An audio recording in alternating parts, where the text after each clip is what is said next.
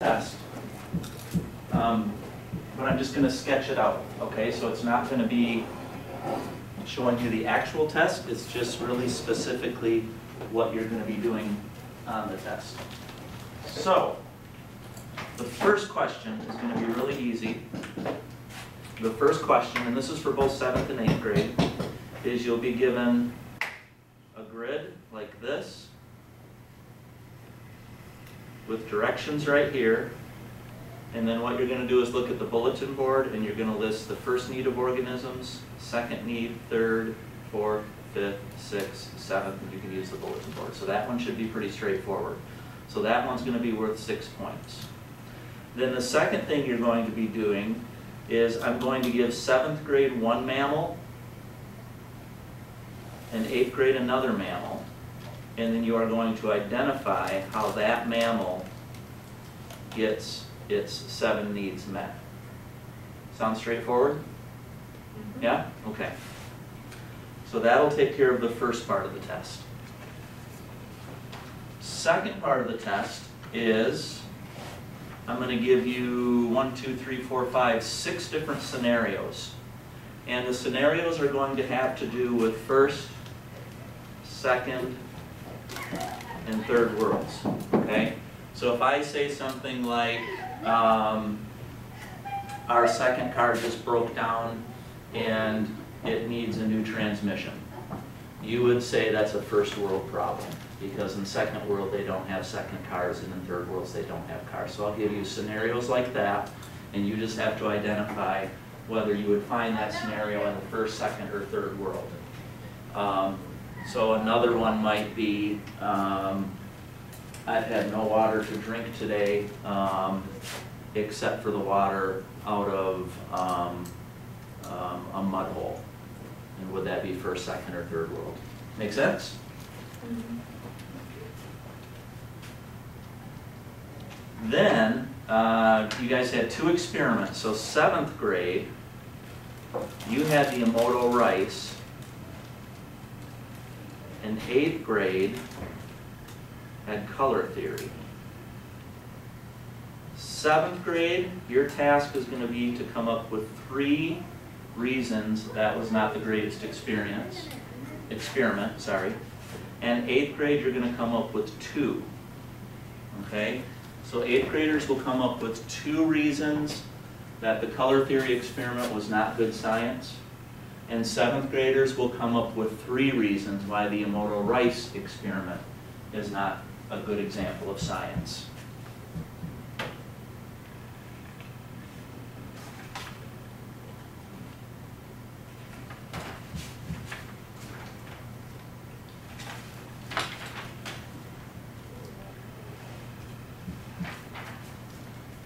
Next, same idea, 7th grade. You need to be familiar with the guinea worm story. Okay, so watch the video online if you need that. So be familiar with the guinea worm, and you'll be given 4 statements. You have to choose the one that's not true. So 3 of the statements will be true, 1 will be not true. 8th grade, you're going to have to know the story of cobalt and the DRC. Okay, same thing, I'll give you 4 statements, 3 of them will be true, 1 of them will be false. You have to identify the false one. So that won't be worth just a few points. Next section is going to be a true and false section, and that's going to be on both tests, both 7th and 8th grade tests, true and false. And the true and false questions are going to deal with what science is and what science is not. Okay? And those are the University of Berkeley links that you can find on Edmodo. So just be familiar with those points. You can also go to the classroom website and pull up my lesson plans, and you can actually see a bullet list of what science is and what science is not. So those are just going to be true, false. Next section is going to be the scientific method. And what I've done, actually I'm going to show you this. This will be easier. What I've done is I've taken the steps of the scientific method and put them out of order. And then your job is just going to be to put them in numbered order. Okay? Even though the scientific method seldom, when you do science, it seldom goes in this order, there is a logical sequence, and that's what I want you to use. I want you to put it in a logical sequence.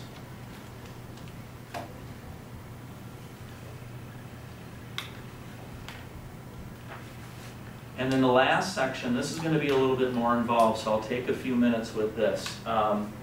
This is going to be kind of an essay section. It's going to be a short essay. And it's going to have to do with dysentery or diarrhea in sewage. Okay? So the first thing, and it's outlined for you, so when you get your paper, when you get your test, it's going to look just like this. It's going to have an outline, and as long as you go right down this outline, you'll get all the points. Now there are extra points involved here because if you add up the points, it equals, I believe, 11 or 12. So if you do everything well, you have a chance at getting some extra points here. And that's true. There's a couple different sections of each test too where that's true.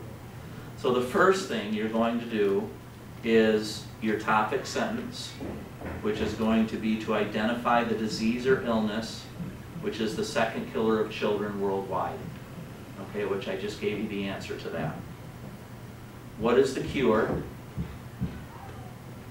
Discuss how sewage is handled differently in first, second, and third world countries. That kind of leads to children and adults getting this disease, dysentery. And then the last two are briefly identify how those of us in first world countries can help those in underdeveloped countries avoid exposure to sewage. And then the last thing is how we might bring health care to these people. Okay? So it's very straightforward. As long as you address these 1, 2, 3, 4, 5 things, you'll do fine.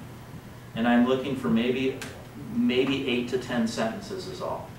I'm giving you 2 pages. This is the front, and the back will have lines like this. But for the most part, you're not going to need 2 pages to do that. Okay? Are there any questions I can answer right now? So does that give you a decent overview? Okay, so I'm going to shut the video. There are the 7 needs of organisms, the 3 worlds. There will be a true-false section on what science is and the myths of science, and it'll be very straightforward, true and false. There will be a section where I give you a mammal. 7th grade will have 1 mammal, 8th grade will have another mammal, and you have to identify how those 2 mammals get their needs met.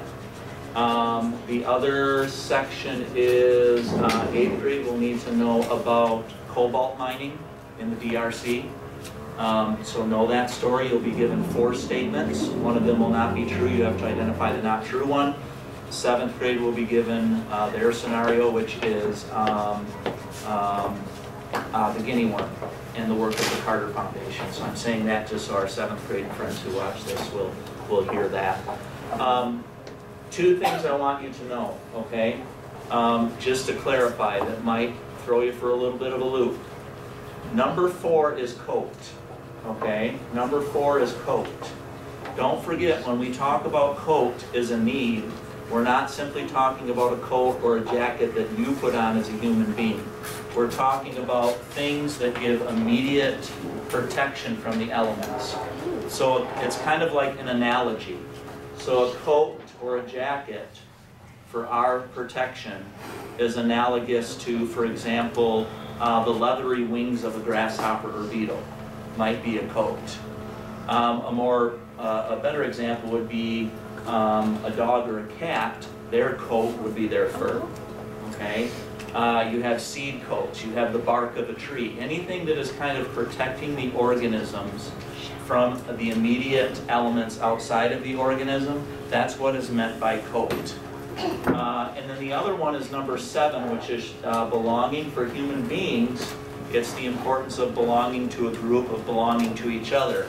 For simpler organisms, the idea of belonging is simply to find a mate. So if I give you an organism for you to describe its needs, and it's a very individualistic organism, in other words, it's an organism that really lives most of its life on its own, that organism, for number 7, for belonging and value, really, that organism still has to find a mate. It still has to come into contact with another of its species in order to reproduce. So if I said, what is belonging for a human being, you could talk about all the different social groups you're a part of.